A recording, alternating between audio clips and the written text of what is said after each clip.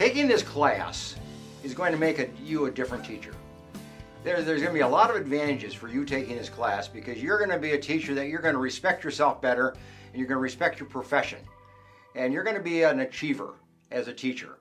I grew up under the concept, Tom, that you lead, you follow, or you get out of the way. Right. I was taught that in school, I was taught that in my home.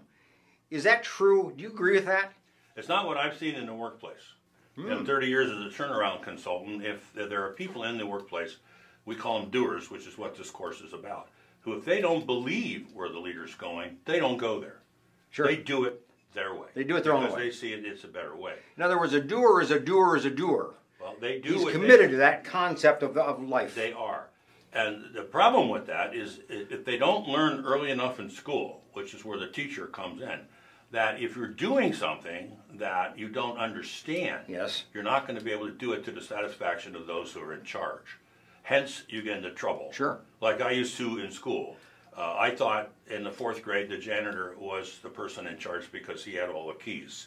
And I would, quote, misbehave. I would put my hand up and annoy the teachers to the point where they would send me out of the room. Sure. Using the word rambunctious, which I still don't understand. And so I went with great joy to work with the janitor. And one day he said to me, "Boy, why are you in trouble so much?" And I said, "What do you mean in trouble?" He said, "Yeah."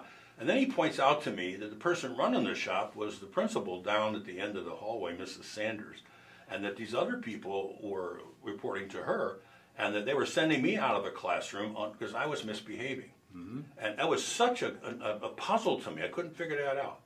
Had somebody, if I'd had a teacher in those days who has taken this course, sure, they would have known exactly what to do with me when I was becoming rambunctious and difficult to deal with. So my question is, do teachers teach students in their class to be doers?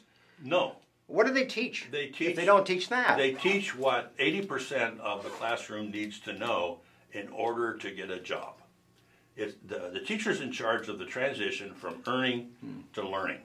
In 80% of the classroom, which is kind of a rough statistic, that's where the 80-20 rule comes from, 80% of the classroom will do exactly what they're told, do well on the test, and go out and get a job.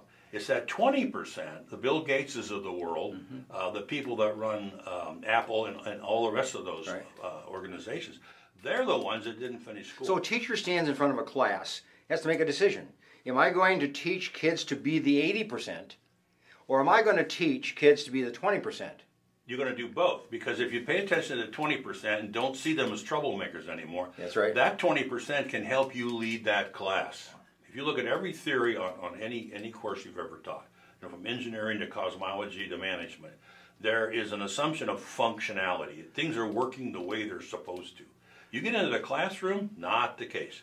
You've got a bunch of rambunctious kids that don't want to be there, maybe haven't eaten, have problems at home, all kinds of stuff. So you're going to give that teacher an opportunity to turn that kid around into somebody who's useful and not only useful, but can influence the other people in the class. This is the course to take.